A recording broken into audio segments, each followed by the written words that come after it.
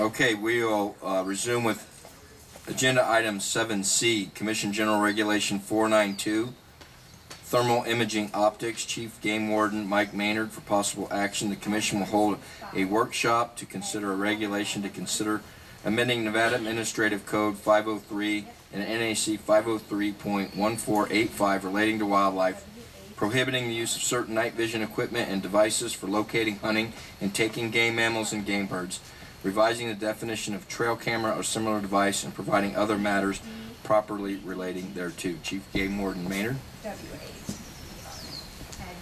Good morning, everybody. I think it is, yes. Okay. Good morning, Mr. Chairman, Commission. I'm here to present the, what's the number on that one? It's a regulation involving LCB file number R035-20 related to night vision equipment. So real quickly, we did a search, just a little of the history on this before we get into it, which might help some understanding. This was an internally generated regulation in our department, given some of the issues with fair chase. And the one definition that we looked at was fair chase is the ethical, sportsmanlike, and lawful pursuit in any taking of free-ranging, wild, native North American big game animal in a manner that does not give the hunter an improper advantage over such animals. So in that process, we looked at several states and what their laws were, including Arizona, Washington, California, Idaho, Utah, and Montana. And we can refer back to those as needed. Basically, from the white paper I sent out, the first section of this regulation addresses an addition to NAC Chapter 503 concerning what equipment or devices may be used or possessed while locating, hunting, or taking any game bird, or game mammal. This section also addresses exceptions for certain sights attached to a firearm, bow, or crossbow. The second section addresses amending NAC 503.1485-3 to clean up language and regulate usage of devices that have a time-lapsing record function for trail cameras. Our recommendation is to adopt the language as is. These additions and changes to Chapter 503 and NAC 503.1485 address potential ethical concerns of fair chase related to constantly evolving technology. The Commission would so desire, I can read through the changes or the proposed language. I don't think we need to read through it. I mean, I've been through it. I'm confident that the other commissioners have as well. I'll stand for any questions. Any questions for Chief Game Warden, Commissioner Hubbs, and then Commissioner East? Yes, the only questions, okay, so obviously one of my points was, what about non-game wildlife? I always feel like they're overlooked, so we're saying any species of wildlife that's non-game is subject to these type of weapons being used on them at any time, correct? The answer is it depends. Basically, this regulation simply addresses in NRS 501.110, NAC 503.020, and NAC 503.045 game mammals and game birds. And those are just the only two main categories it addresses. It doesn't address the others. Depending on what category the other species not mentioned fall into, they may or may not have this, have a protection which forbids certain methods of hunting. Right, because if it's a fair chase issue, then I personally feel that it should apply to every species of wildlife. Like if they're too advanced for wildlife to really put up a good fair chase in any means, I don't understand why we're just looking at game species versus non-game. I think that would be cruel, especially with some of the weaponry designated under this code. And then my only other question is, there are exemptions for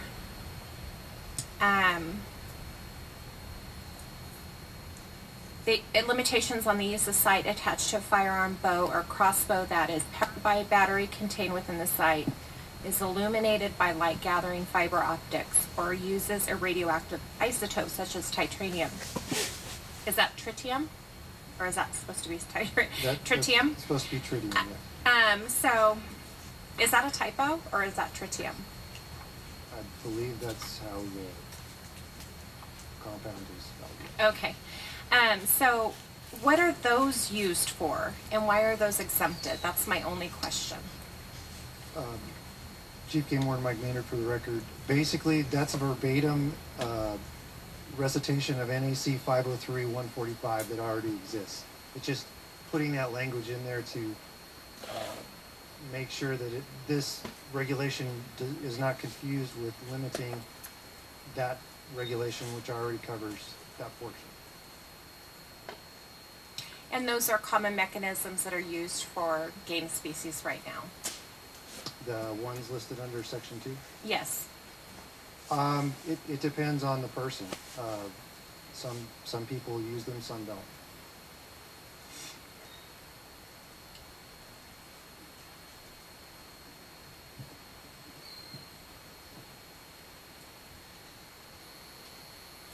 Go ahead. Okay, thank you.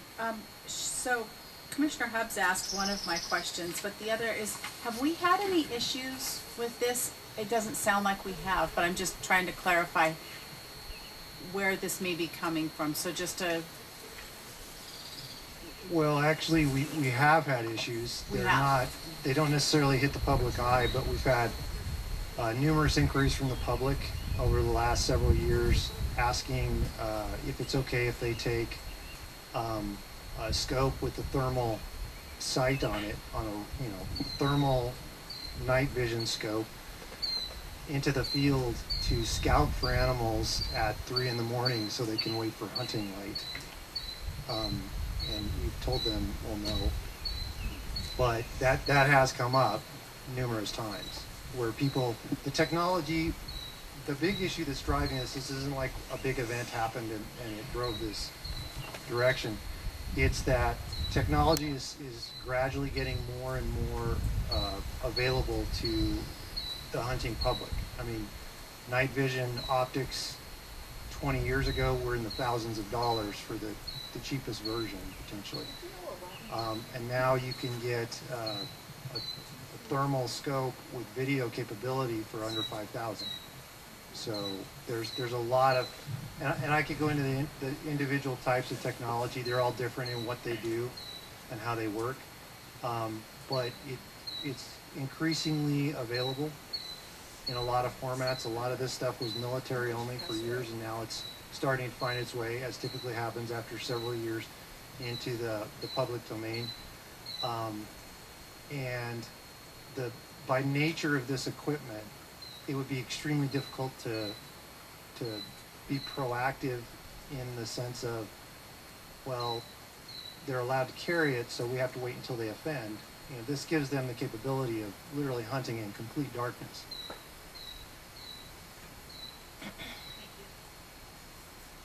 Any additional questions? Go ahead and take it out to public comment.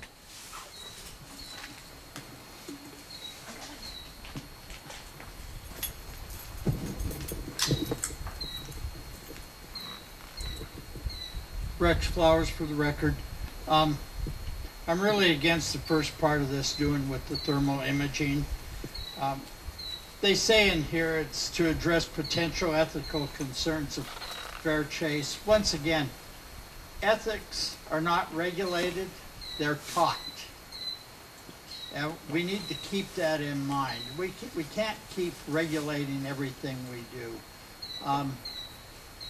I think this is a bad way to go. I think that law enforcement needs to spend more time enforcing laws and not trying to legislate and regulate. I also would like to bring up, when we start down this road that we're going to now start after thermal imaging, I worry from a whole different perspective. If we're going to start attacking items that you can put on your weaponry, will that weaponry down the road be attacked by the antis and those that don't want gun ownership. I mean, to you it may sound like it's out of the park, but remember, suppressors used to be legal. They're not part of a gun or a weapon, but they're illegal now. Will that happen with this? Down the road, will somebody take advantage of this to create another thing that says, you do not have the right to own this? So, but my biggest point is, we don't right now have a situation. This is potential, is what it says within the department's own recommendation, and it's attack ethics. And I think, again, look at your own selves, your own families. Ethics is what you create and what you've learned in the past. It's not something that's been regulated on to you. Thank you.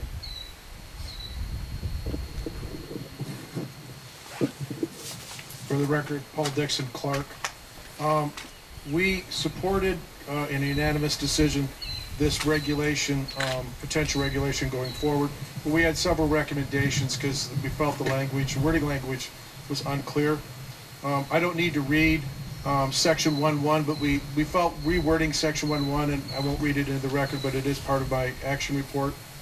In section 1.1a to 1.1e, the CAB really wanted to know if there was a legal definition of thermal imaging devices that could be referenced in that section, and whether or not there were some examples that could be given or alluded to somewhere so that people had an idea what it was. And then finally in section 2A, 2B, and 2C, we talk about things that are currently can be on a scope, and really what these things are is they enhance the shooter's ability to use their weaponry, but they don't enhance the shooter's ability to see downfield. And that's very unclear the way that the regulation is drafted right now. In clarifying that to say, if you have a tritium front sight, it doesn't help you shoot an animal downfield, but it helps you better aim at that animal. If you have archery and you have fiber optics, it's so that you can illuminate and see your distance pins better, but it doesn't allow you to shoot better downfield. And that isn't really clear when you look at that regulation. So, or wording, at least it wasn't to the CAB or myself. So thank you. As D. Robinson, Washoe. At Washoe CAB, we unanimously rejected this proposal for the thermal imaging. We feel that this technology, although it can be misused, is a very useful tool to view wildlife and also hunt predators at night. Our concern was you're on a deer hunt and you also choose to do some nighttime predator hunting, you would be in violation of the law and have some stiff penalties.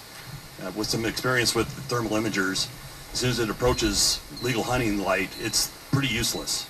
And so, if you want to be at 3 o'clock in the morning looking for a deer, it's one thing, but during legal hunting hours, it's not very useful. And we're also concerned about, we're trying to become the most restrictive and regulated state in the West, and we're against that also, so thank you.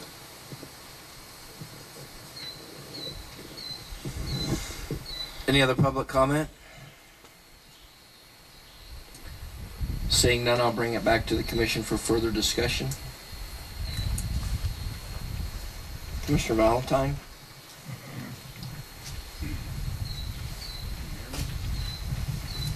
Can you hear me now? Yes. All right. 30 years back, I had the opportunity to use some night vision scope, I guess you could call it. 30 years ago, technology was not very advanced, but I did a little bit of scouting.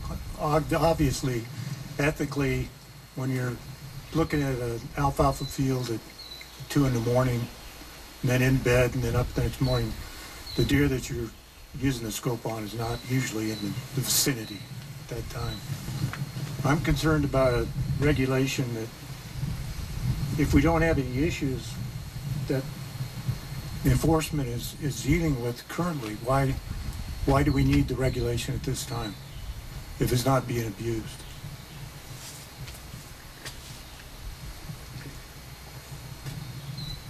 I don't know if Chief Game Warden Maynard wants to address that question.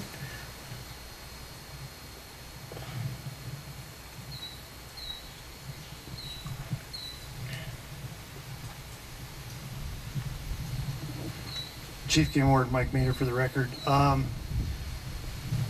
To address your first point, part of the reason why this even came up was we were getting calls from the public by people who wanted and were actively seeking to use this technology in the field.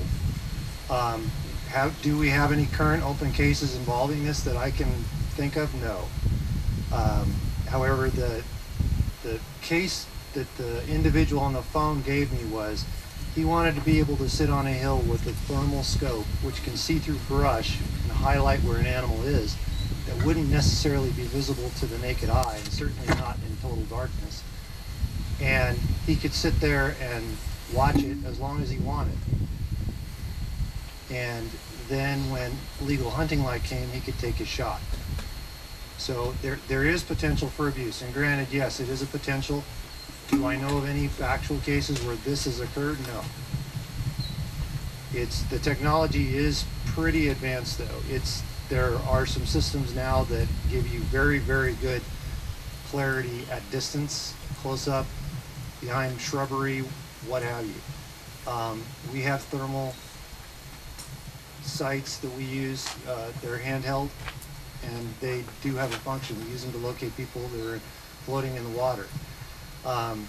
So there's a lot of technology out there, and it's growing every day, and it's getting better and better every day. And the capability is really impressive when you use some of it.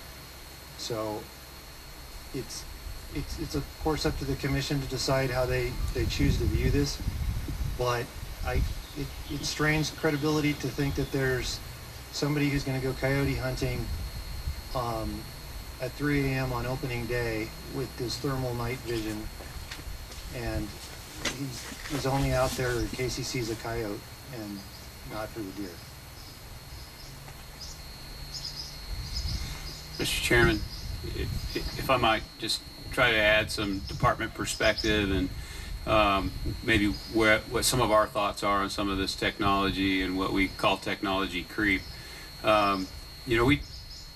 We see a continual creep in.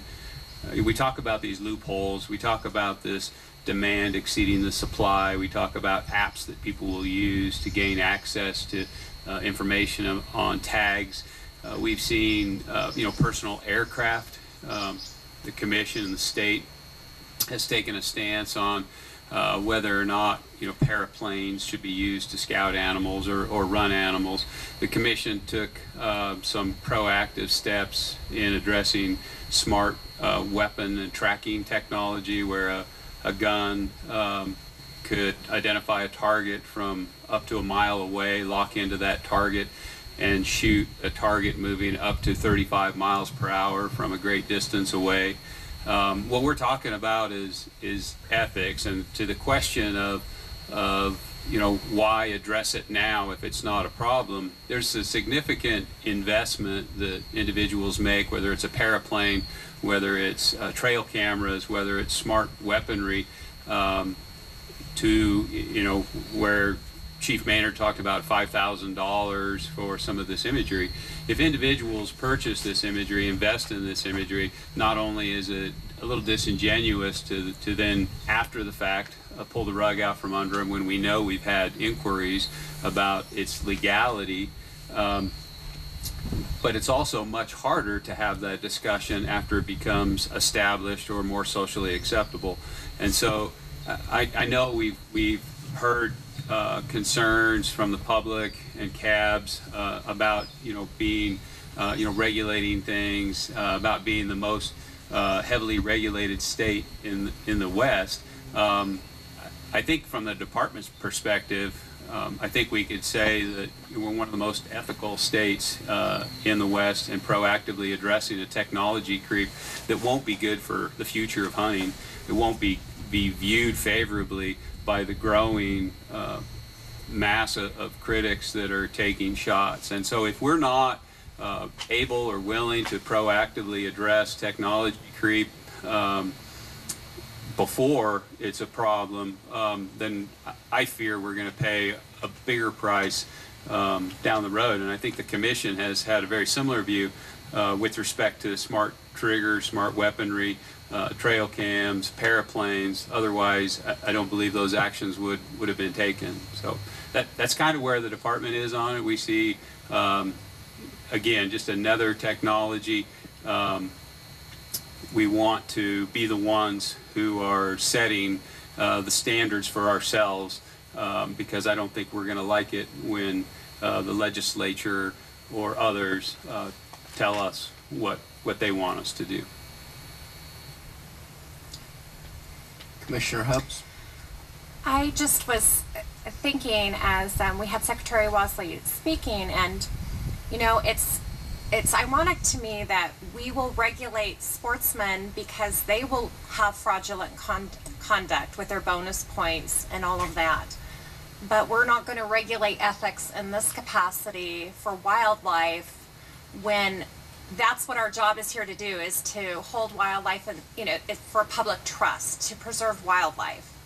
And I think that we have to focus in on what is our goal and our mission on this commission. It's to protect wildlife, not just game wildlife, non-game wildlife.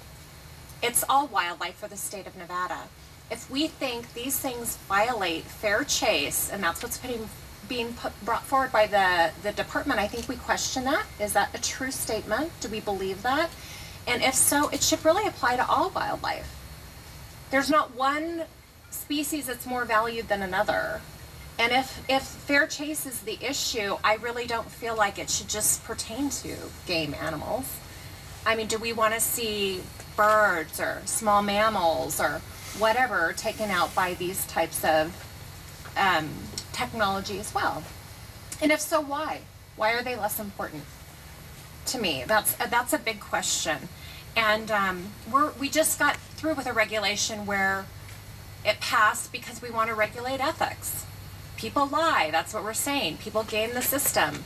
We need to regulate this. But now, oh no, now we're not going to regulate this because we can't regulate ethics in this situation when it comes to the very wildlife we're here to protect and hold in trust for the public. So that's my comment, and I just want to put it out there. Thank you, Commissioner Hubbs. Any additional comments? Commissioner Keel? Yeah, thank you, Mr. Chairman. I think I'm generally fine with the language in here, but I do take exception to a person shall not possess while they're in the field. You know, if there's a large hunting party and, you know, some guys do want to go out and hunt coyotes while other people are hunting deer, I think that's fine. I know that probably interjects the gray area into the law enforcement side of that and makes your job tougher, but I think that's kind of my stance.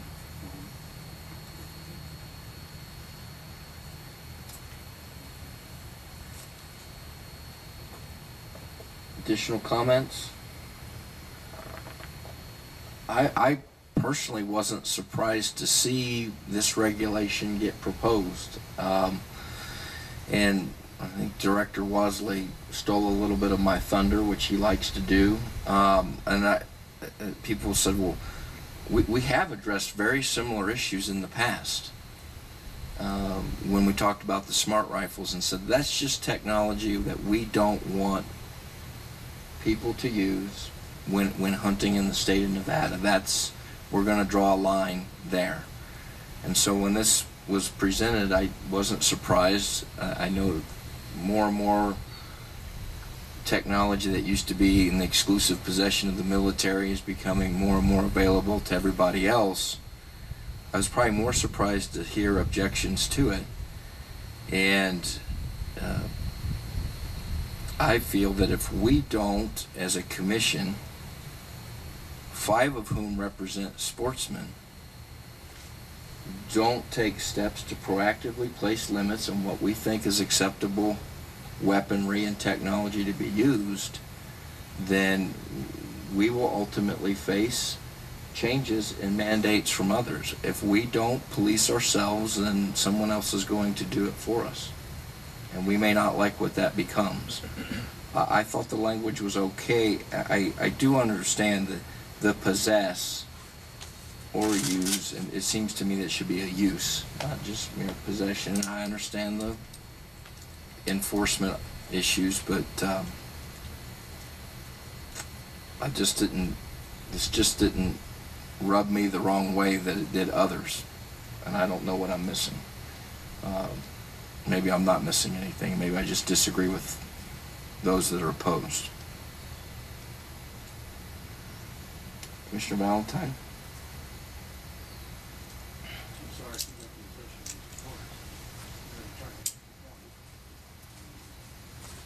Director Lotley makes very good points always. Mike. Staying ahead of the curve. His mic. The thing that breaks my heart, I guess, more than anything, 66 years old, is the ethics of what you have to do.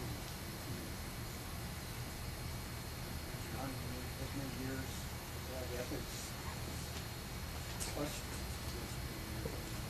having to be enforced, that's it tears at my heart. That's kind of what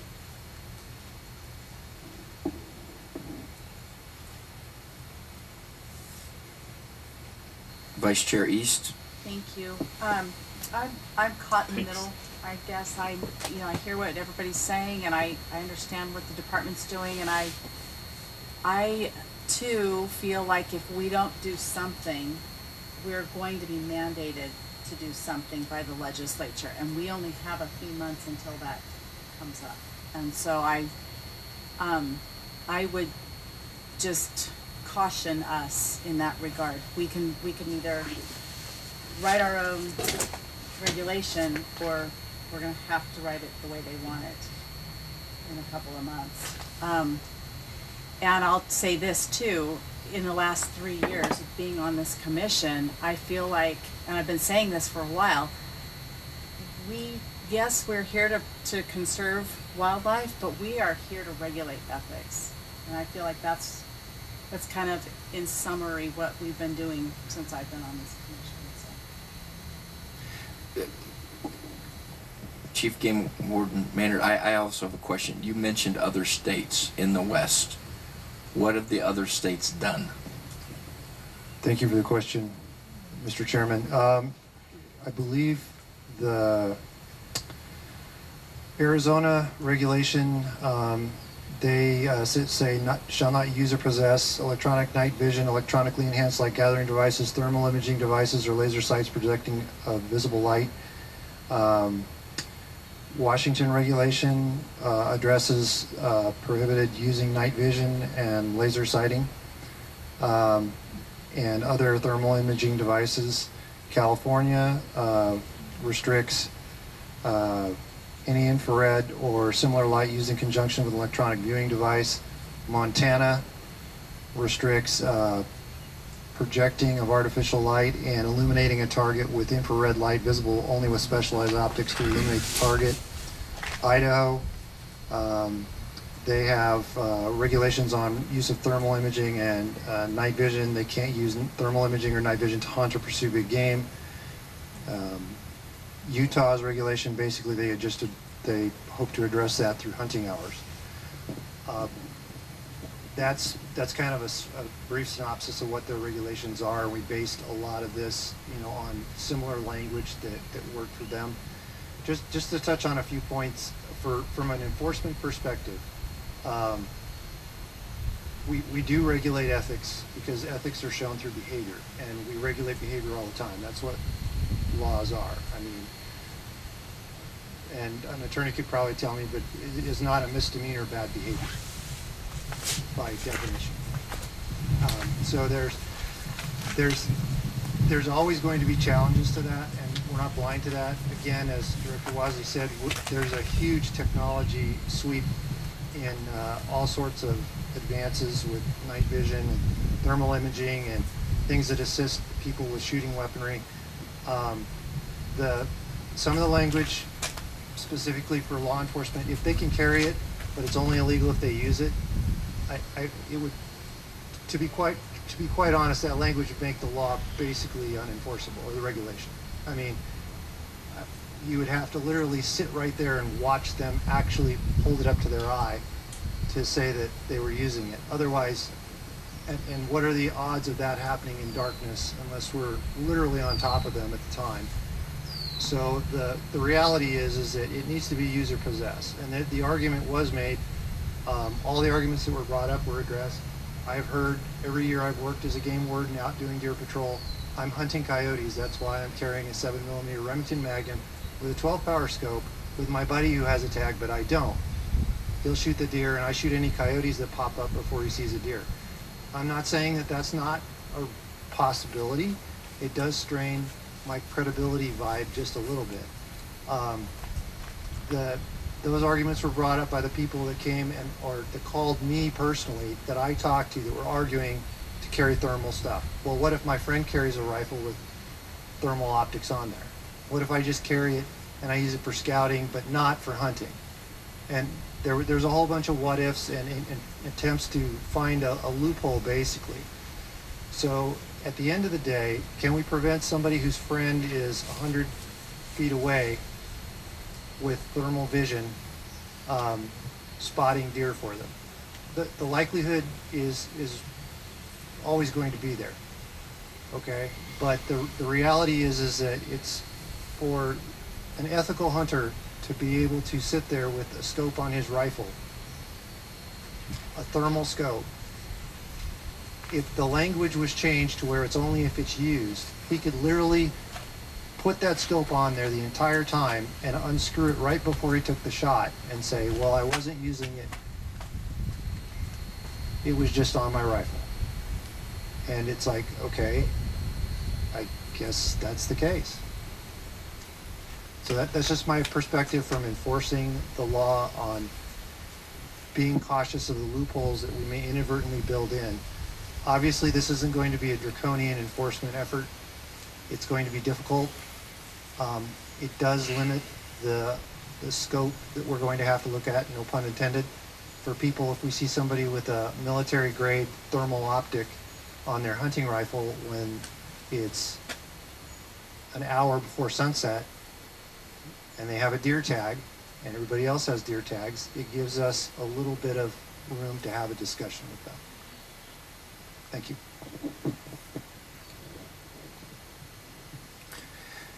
Commissioner Hubbs? On that note, I just want to reiterate once again that I think that it should really be looked at in terms of non-game species, if that is a loophole.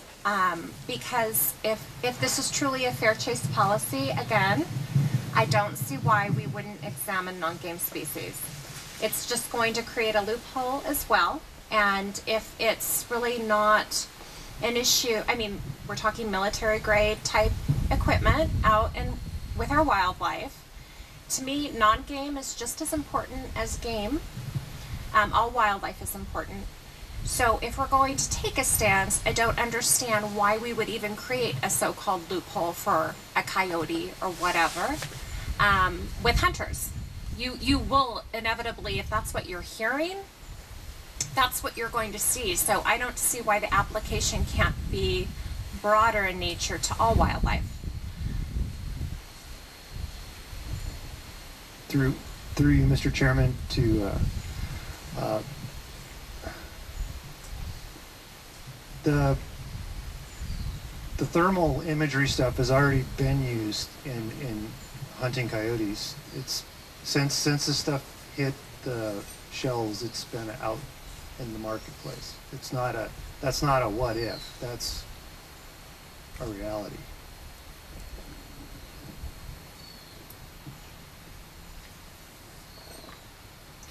Any other comments? Commissioner Cavilla?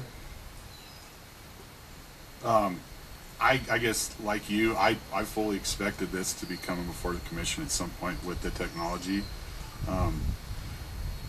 I haven't seen it personally, but I've heard grumblings like the thermal imaging stuff's getting really good now, and I've heard of guys already starting to utilize that, especially in southeastern Nevada for the deer hunts where it's beyond competitive. And I truly don't believe it's fair chase either, you know, and it's just human nature. You give the guys the opportunity to use that stuff, they're going to use it, and it is getting really good now. So I personally don't have an issue with the proposed regulation. I'll just offer one comment, just a personal story. My family unfortunately lost one of our dogs, got loose about the first of the year. and I went, and I never owned a trail cam, but I went and got some that then put the picture to my phone and set them up to see where the dog had been spotted. Could we get a picture of the dog in real time? Well, unfortunately, we didn't get any pictures of the dog, but we also got a lot of trail cameras destroyed. People broke off the transmitting antenna, muddied up the lens, or just broke them all together, which I find ironic that someone walks up to one, there's a picture of them, and then they destroy it. But the reason I bring that up is you see how the public reacts. They immediately assume something was nefarious going on, where it actually was something very innocent. We were trying to locate one of our dogs, and he's still gone. I'm hoping someone found him and he's got a good home somewhere. I worry if we were to say no to this, what does that say about us as a commission? Have at it. Take every piece of technology you want. Let's go back then and rescind the smart rifle reg. Let's have the smart triggers with the smart coops, now with thermal imaging on top of it. What does that say about us?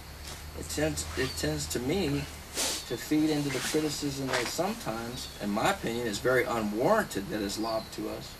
But if we weren't to say, yes, there is a limit and we're going to take a proactive step and to send that message that this where this commission stands, if we don't do that, what is the converse message that we're sending? So I support it. I support it as written, and that's where I stand. Commissioner Allenberg? Yeah, I fully support it. I mean, I understand that everybody feels overwhelmed with regulation, but and I feel at times hypocritical. You know, we've accepted some technology, we have accepted better scopes, better binoculars, all this other stuff, and so I feel a little bit hypocritical. But there's limits, you know, and that's I guess part of the lack of understanding of why we would do this. But for me, I mean, it's beyond.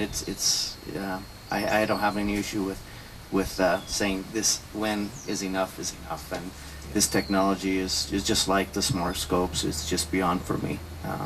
So I have no problem supporting this. It kind of reminds me of something like, if you have to call the game warden to say, hey, can I do this? You ought to be questioned. Why are you even posing that question?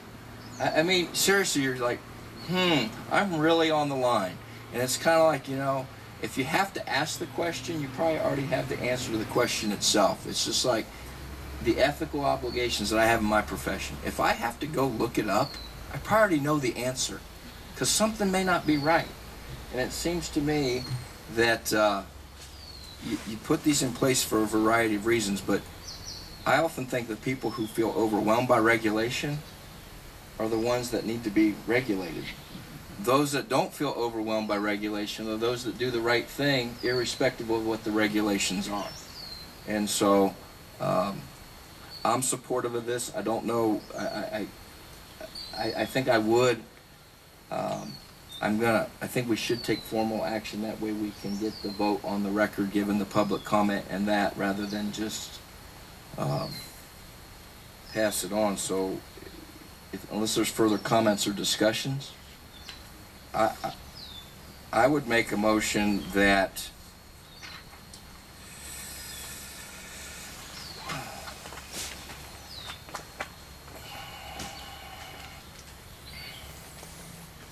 we move Commission General Regulation 492 LCB file number R035-20 to an adoption hearing as presented. Is everyone clear on the motion?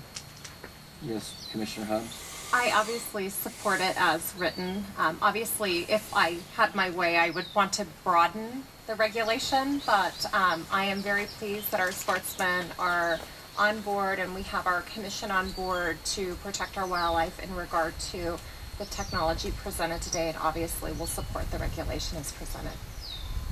Any other further comments? I'll call for the vote then. All in favor signify by saying aye. Aye. Opposed? Motion carries 9-0.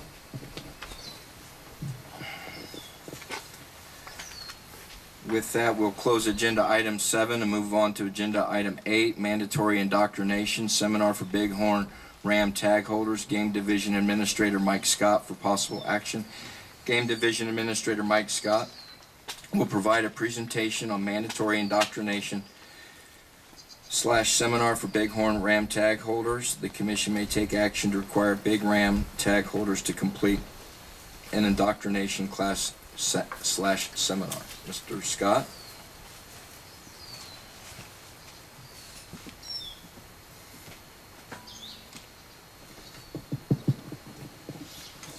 Chairman Johnston, members of the commission, Mike Scott for the record.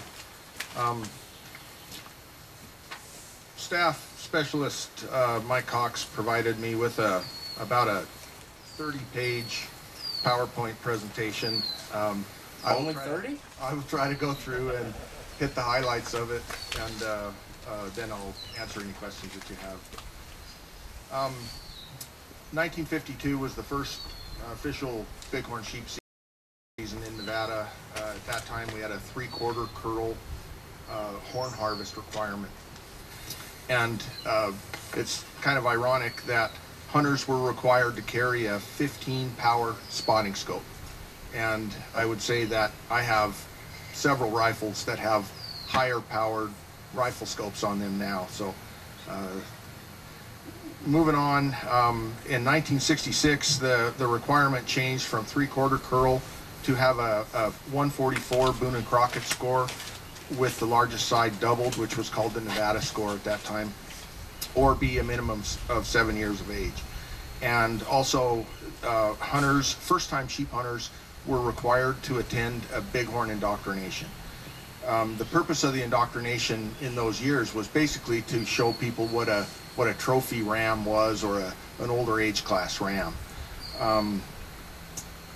In 1986, several of the central Nevada mountain ranges, the regulation changed to any ram regulation, just because of the size of the rams were a little bit smaller in some of those units. In 1994, the bulk of the state went to an any ram regulation, with the exception of Lincoln County and Clark County. They remained with the 7-year 144 requirements. In 1996, the entire state went to an any ram regulation. In 1997, the bighorn indoctrination was no longer required if you attended the class after 1990. Guides who attended the class after 1997 never had to attend the class again, and there was in place the Nevada Department of Wildlife director could excuse an applicant from attending the indoctrination.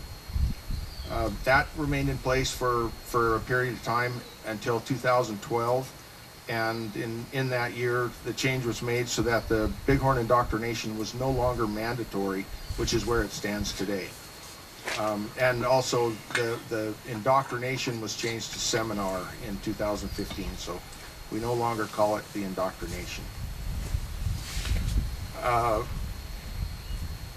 The past mandatory seminar process required us to send out letters to successful applicants, schedule venues for these events, updating the presentations each year, coordinating with various sportsmen's groups to make sure that they were involved. We had a sign-up sheet that required every applicant, every attendee to sign, and we provided their tags at that time once they showed their driver's license.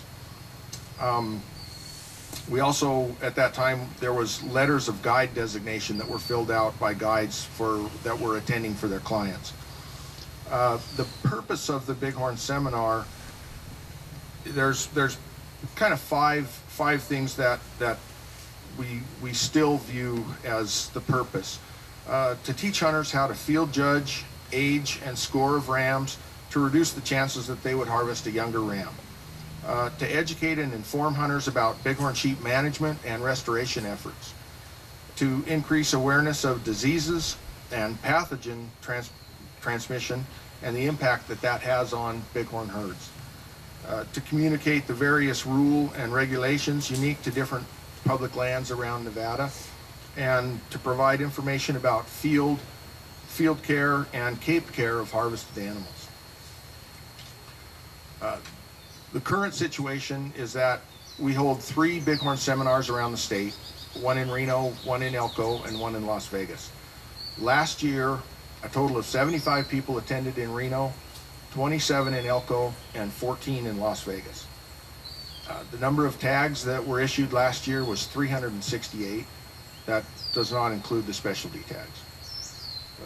Currently, game biologists handle the bulk of the indoctrination or seminar classes, but the whole process has more or less outgrown the game division, and we would like to have a lot more help from the Con Ed division, which we've discussed with, and they're willing to help. They have a lot more expertise in these events than we do. And currently, we also have mandatory online seminars for both bighorn ewes and mountain goats. We also currently still have a mandatory bear indoctrination, which has always been in person. I'm not sure what the status of that is going to be this year. Our recommendation for the 2020 Bighorn Seminar will be to conduct a single Zoom webinar in August with a condensed presentation. Generally, this class took close to 8 hours, about 6 hours of classroom, and then we would have an outdoor practical where we had mannequins and sheep skulls that we could adjust and change and allow hunters to bring their own optics and sit and look at different ages of sheep, different sizes, and different horn conformations. What we would like to do this year is to reduce the amount of time that class takes, mail and email invites to all ram tag holders, and try to accommodate the field horn aging and scoring by providing photos in a PowerPoint presentation for everybody. Going forward, what the game division would recommend is to make ram tag holders take a condensed mandatory class that would require about 2.5 hours with the following options. We would like to have people attend an in-person class if possible. We would provide that class as a Zoom webinar so they could watch it online, and we would provide that class as a pre-recorded class that they could watch online at any other time at their convenience. So that's what the game division would like to see, but we'll answer any questions. Any questions? Commissioner Valentine? Thank you, Chairman Johnston. Is this on? Yeah. Mr. Scott, would the classes be tied to the issuance of the tags? Or could it possibly be tied to the issuance of the tags? So that it could be. That would be up to you. It's not required now, but it did used to be where we actually issued them the tags at the end of the class. The reason I bring that up is when I took my indoctrination class back in 2006, there were a couple of tags that were not distributed, and if those tags could get back into the system early enough that we could get those tags issued, I think that would behoove the department and help with ensuring that there's people that take advantage of those tags.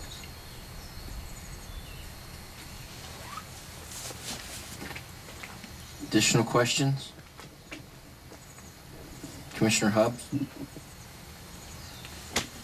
I just wanted to ask a question in regard to the bighorn sheep and their biology. Like, what is the overall purpose and goal of the training, and what are we trying to get the hunters to do with this class? Is this just about understanding the age and size of a bighorn sheep from a hunter's perspective, or is there something that we're saying as a department, like, we want you to hone in on these types of rams, and this is important to their biology in some manner. Thank you for the question, Commissioner Hubbs. Mike Scott for the record. Initially, I think the indoctrination was provided to allow hunters to be able to harvest an older age class ram. In other words, we wanted them to be able to identify the different horn conformations or things like that. From a game division standpoint now, I would prefer that we hold this class mandatory simply because of the disease issues that we're faced with across the state. We would love to know, or at least get the message across to tag holders, that if they see animals coughing, if they see a domestic sheep, a domestic goat in the area that they're hunting, we want to be able to educate them that that's important. With regard to the trophy part of this, it's any ram, and that part of it is less important to the game division than getting the message across for the disease issues. The other thing that is important is to make sure, especially for some of the tags that are California sheep or Rocky Mountain, is meat care, and it's a lot warmer at the time that they're hunting, and we would like to make sure that they're aware that there's an urgency to get their meat cooled down, make sure their cape is taken care of, and so they end up with better meat to consume, as well as having a better looking mount for the wall, I guess. Vice Chair East. Thank you. Hey, Mike, are there classes for other big game species? I remember going to a class years ago, I think when I got an antelope tag. Are there other classes? And none of those are mandatory, if there are, right? Commissioner East, Mike Scott for the record. Yeah, we currently have antelope indoctrination or antelope seminars. I think we have one in Reno and one in Las Vegas that are very well attended, and that's kind of the reason why I say we would like Con Ed to help us with this, because they do an excellent job in the outreach and getting people to come to their events. And you know, with 14 people coming to the Las Vegas Bighorn indoctrination, that's not enough, especially in Las Vegas. We also do the bear indoctrination, that's required, and we also have classes for both online classes for both bighorn ewes and mountain goats that are required. Okay. And I'm assuming cost isn't a factor in this. Is there, what's for you all, right? Not that's really not a consideration. We can do this relatively inexpensively. Okay, thanks.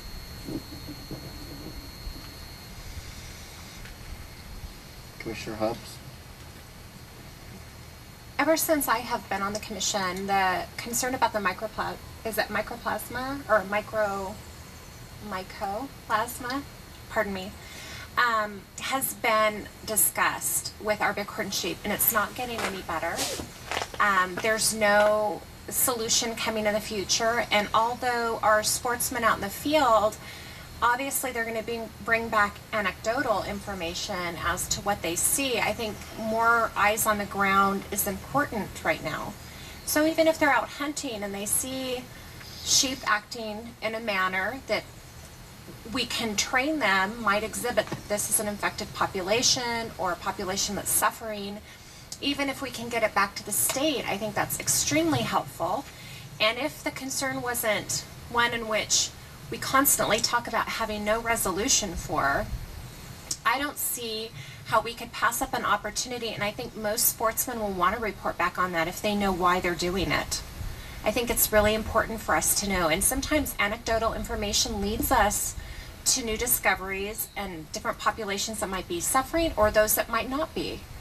And I think it would be a really good thing to do for our sheep population right now, in my opinion.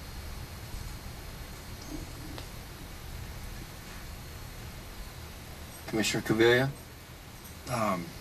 I don't see a downside to it at all. I mean, I think it's beneficial overall. I see no downside to it. I guess, Mike, I'm curious with the U tags now and the GO tags, the class is mandatory. Are we holding those tags until they take the class online, or is it just you got to do it if you fill your tag and we go check, and you haven't taken it, you can get in trouble? Do you know what we're doing with those? I was just curious. Commissioner Cavilla, Mike Scott for the record. I'm sorry, I don't know if we hold the tags back until they take the class. That, I believe it's done through Calcame, but I might refer to Jack on this one.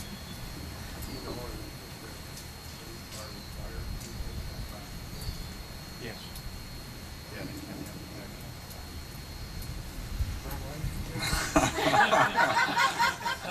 Starting to feel sorry for him out here.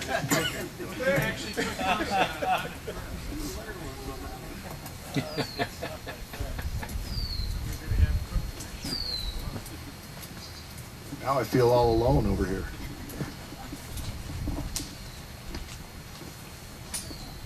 Okay, any other? Commissioner Allenberg?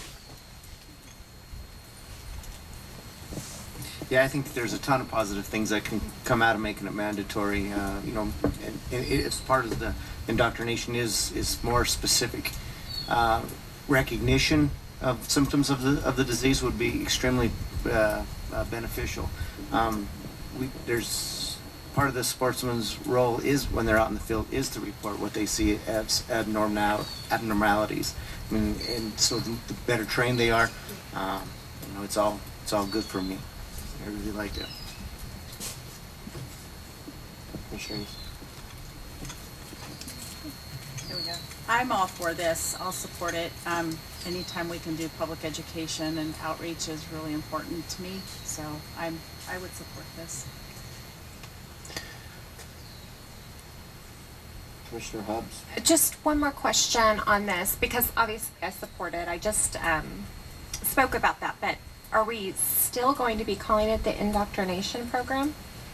Or are we not going to be calling it the indoctrination is just a bit odd. It's like, hi, you know, when you think about our history and indoctrination programs, it just kind of has a bad, it might like the marketing or, I'm just thinking from how you want to hear it. Nobody wants to be indoctrinated, you know. They would like to learn, I'm sure, but, so I just wanted to go over that for one last round. Commissioner Hubbs, Mike Scott for the record. Former Chief of Game Brian Wakeling felt the same way, and he changed the name in 2015. He didn't like the term indoctrination, and we changed it to seminar at that point. So I got to give him credit for that. Okay, this is a action item, so why don't we take it out to public comment? For any public comment?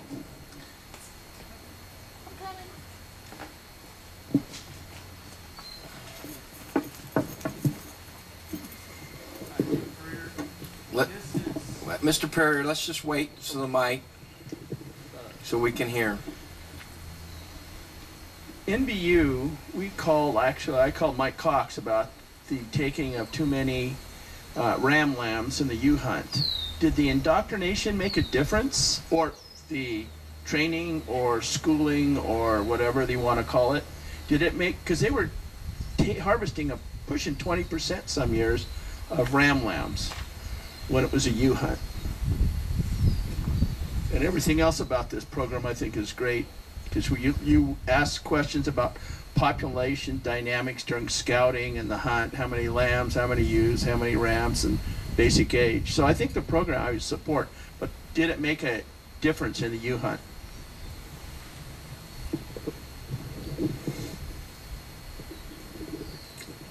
Let's get through the public comment and then perhaps you can answer the questions then. Rob Jacobson, Lyon County Cab. We discussed this, and we all 100% support it. Sometimes those that think they need the least help need the most.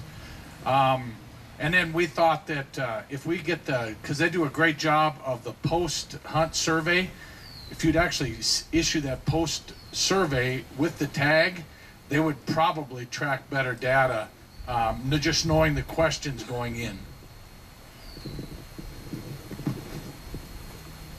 This Rob Beamer, Carson City Cab. Our team discussed this as well. We were 100% in favor of it.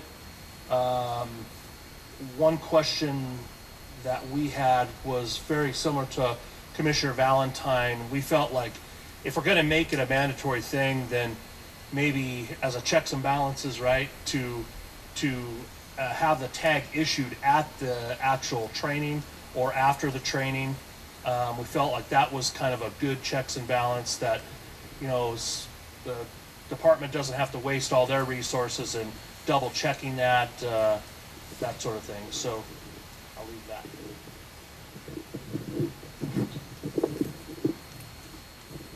Paul Dixon, Clark Cab.